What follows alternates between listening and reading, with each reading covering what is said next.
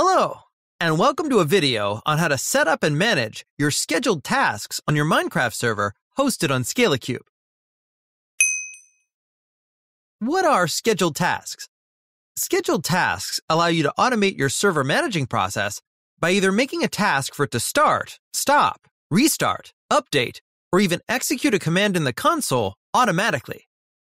The first step is to go to ScalaCube.com and log into your account. Once you have made your way to the control panel, click on Servers and click on Manage Server. The next step is to click on Scheduled Tasks in the left tab.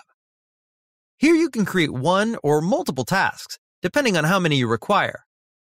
To add our first one, click on Add. Here you can change the details of the scheduled task, including the name, scheduled time, and interval. Next, select your game server and select the action you would like the task to do.